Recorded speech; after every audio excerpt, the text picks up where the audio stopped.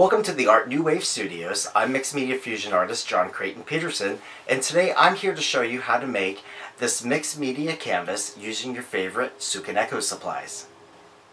Let me show you how easy it is to use your favorite Tsukineko supplies to create your own mixed media pieces, including colored and stamped metal and embossed backgrounds to use on canvases. Before we create our canvas, we're going to make our focal point, which is made of a resin frame, a piece of aluminum metal. We're going to be coloring it with stays-on inks, and in between each layer we're going to be putting stays-on coat to set each color. Let me show you how simple it is to create this focal point of our canvas. We're going to begin by coloring our background of our metal piece, and we're going to be using stays-on in the cactus green, and I'm going to use a sponge dauber just to pick up some color. And I'm just going to begin putting this onto the metal.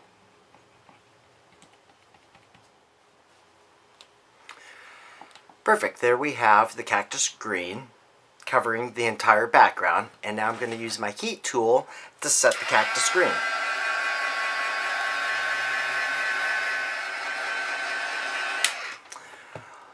Once you've set the cactus green color with the heat tool, you do want to allow the metal to cool down a little bit. And I'm now going to take the stays-on coat, and I'm going to use a separate sponge dauber to apply the coats. What this does is this sets the color onto the metal so that we can layer additional colors on. And because this is metal, you can easily just slide the dauber back and forth. And the nice thing about the stays-on coat is that it's already dry. So now what we're going to do is we're going to add our next color, which is midnight blue, and we're going to pick up some of the color with the sponge dauber, and we're just going to start highlighting onto the metal. We don't want to cover everywhere, we just want to randomly add some color. Just like so. So I'm going to continue adding this on. And there is no right or wrong way to apply the color, you're just adding some background color onto here. That looks pretty good. So now I'm just going to heat set again.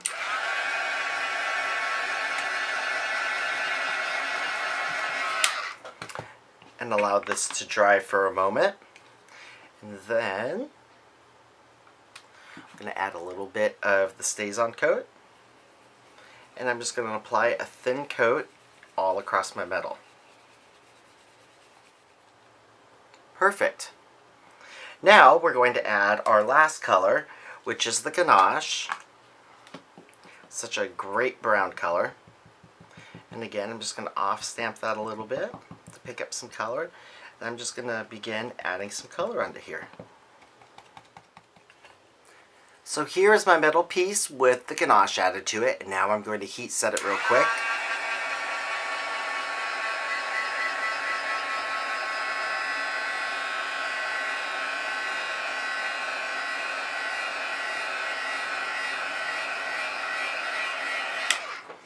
And now I'm going to add my layer of stays-on coat.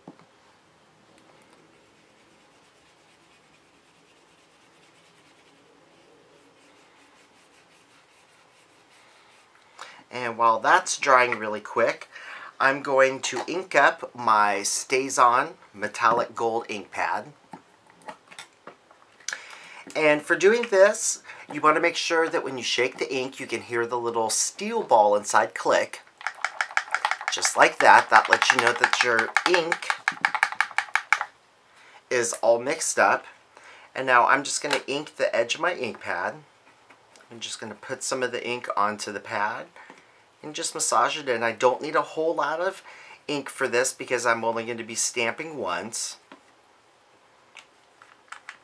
So there's that. And now I'm going to use this background stamp, and I'm going to ink this just like so with the gold ink. And then I'm going to take my sheet metal piece and I'm going to place this directly down onto the stamp and press. The reason why I'm not stamping down onto the metal like you usually would is because the stamp can actually slip because it's inked up. So there is the metallic gold writing on my colored background. Now I'm just going to heat set this.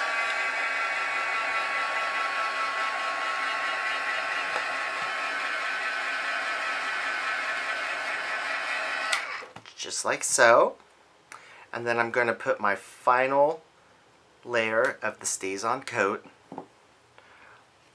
onto my stamped metal background.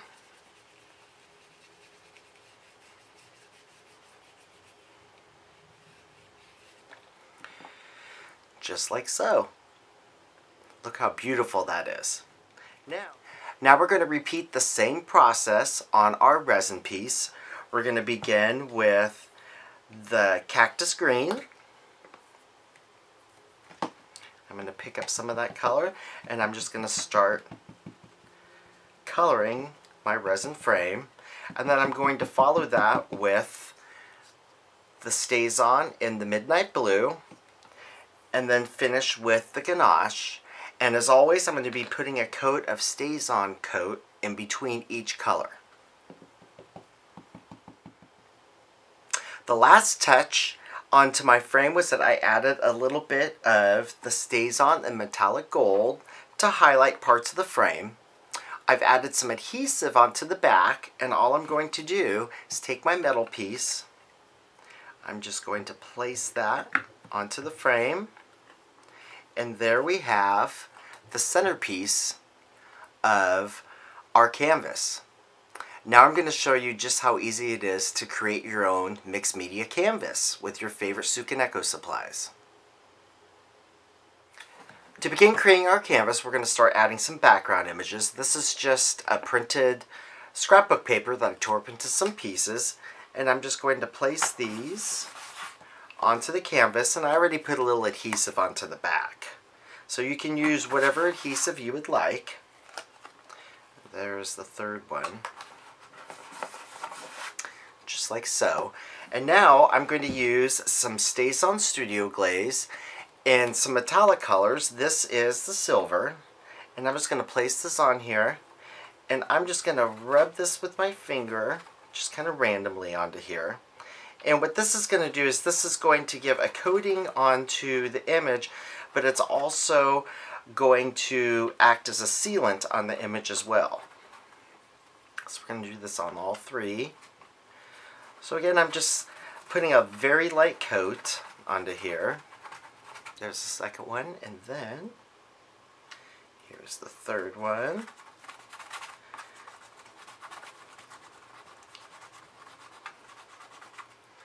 So now you can see that silver metallic finish on the pictures. You can also add some gold if you'd like as well. So this is the gold. So again, I'm just going to put a couple little drops here and there. And the gold gives kind of an aged bronze kind of look onto here. So it's a cool look to kind of give your pictures a vintage look if you want.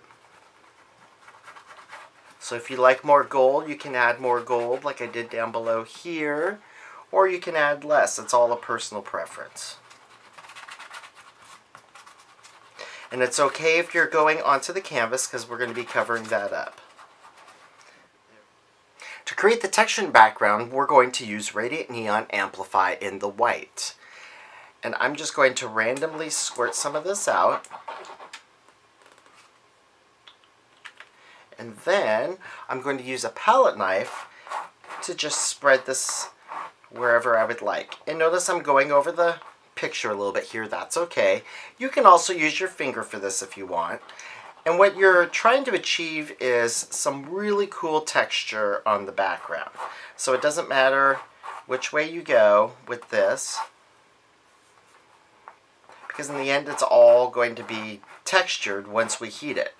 Amplify can be used for nice details if you want as well, because it has the nice little pointed applicator for more precise applications. So again, I'm just going to kind of squirt this wherever. And because this does stay wet for a little bit, you do have a good working time with it as well. So don't feel rushed having to do this. So I'll just use my finger here.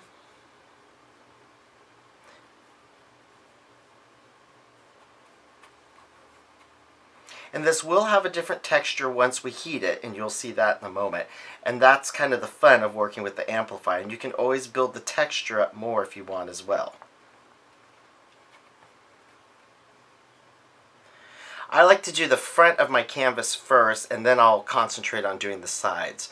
And I am overlapping the images a little bit, just to give it a little bit of contrast. So there's that. And now I'm going to heat the Amplify, and I'll show you the magic. When I start heating the Amplify, it's going to start bubbling up, and it's going to start adding some texture. So let me get a little of this going so I can show it to you a little bit better. And the texture is really going to start standing out once we start adding color onto it.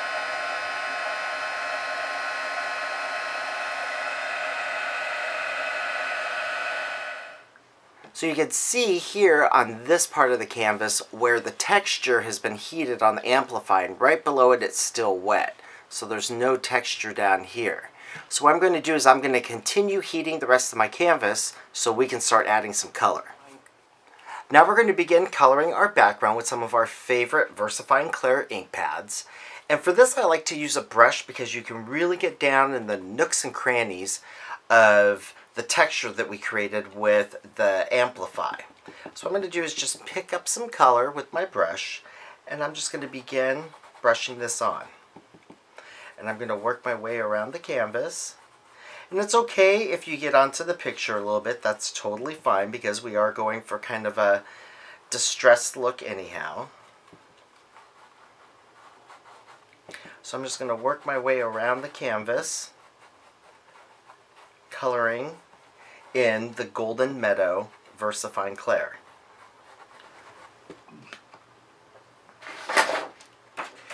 Since the original paper I used has a little bit of blue and a little bit of teal and some brown in it, I've decided I'm going to use a little bit of the Warm Breeze to kind of highlight some of the texture as well. So again, I'm just going to pick some of this up, and I'm just going to go right along the tops, just like so. See how it just starts pulling out that texture even more. So I'm going to continue working my way around the canvas, highlighting with the Warm Breeze color.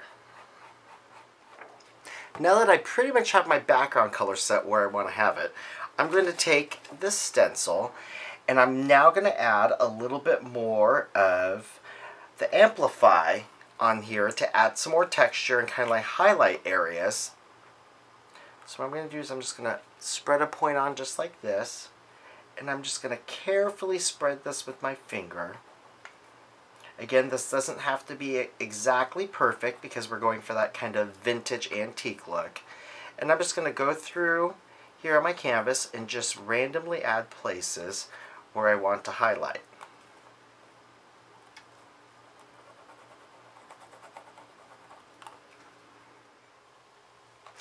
Now that I've removed the stencil, I'm going to use my heat tool and I'm going to heat set my Amplify to make it embossed and give more texture.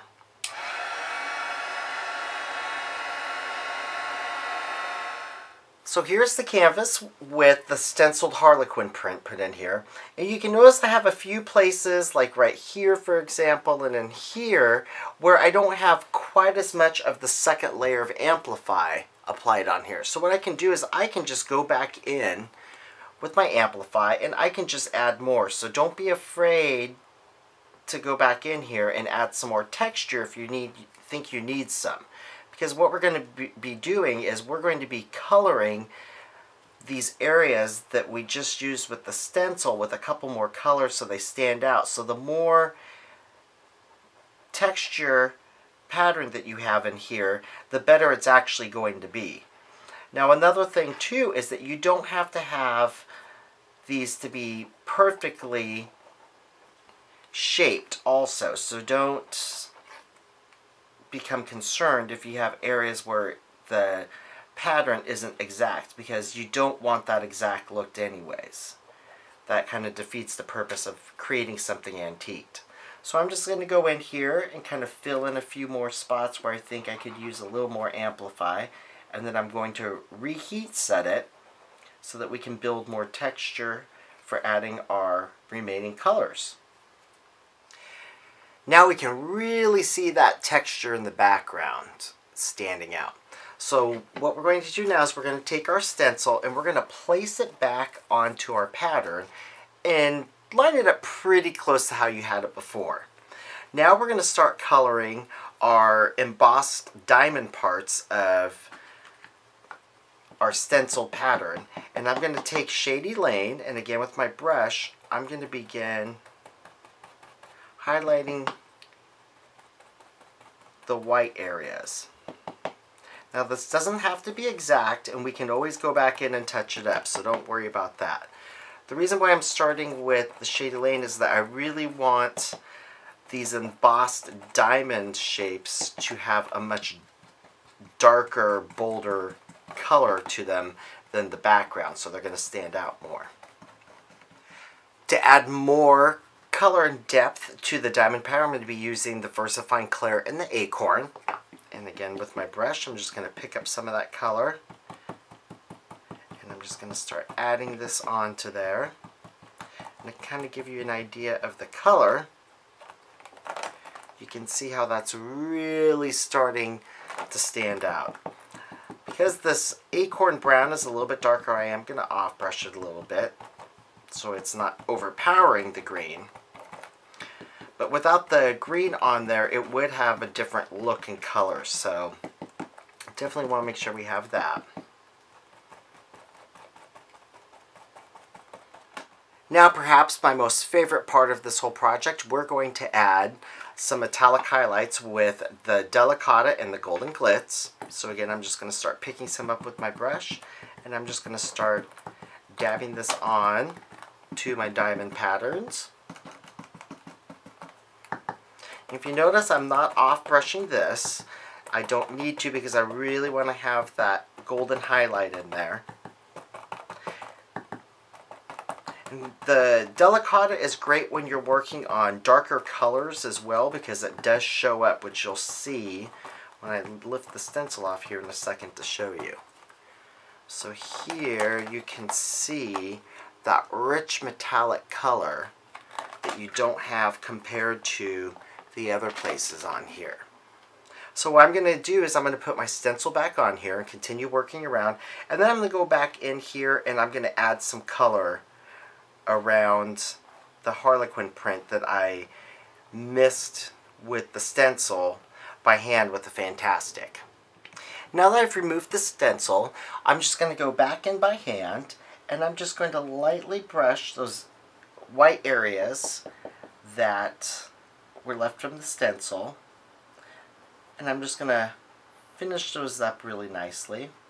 If you have a small little area that you can't quite reach to, you can use a Fantastic, and you can just go in by hand and do the same thing. Sometimes a little bit harder to reach the smaller areas with the larger brush if you're not used to working with those, but that just comes with a little bit of practice. You can, using with the Fantastic, actually get a little bit deeper of color around it, so you're highlighting around the Harlequin diamond print edges as well. Now that I've completed coloring the background and adding the texture, I've added some adhesive to the back of the centerpiece, and I'm now going to place the frame right down into the middle of our canvas. And there we have a mixed media masterpiece created using your favorite Tsukineko supplies. For more ideas and inspiration using Tsukineko supplies, be sure to visit my website at ArtNewWave.com, or follow me on Instagram or Facebook at ArtNewWave.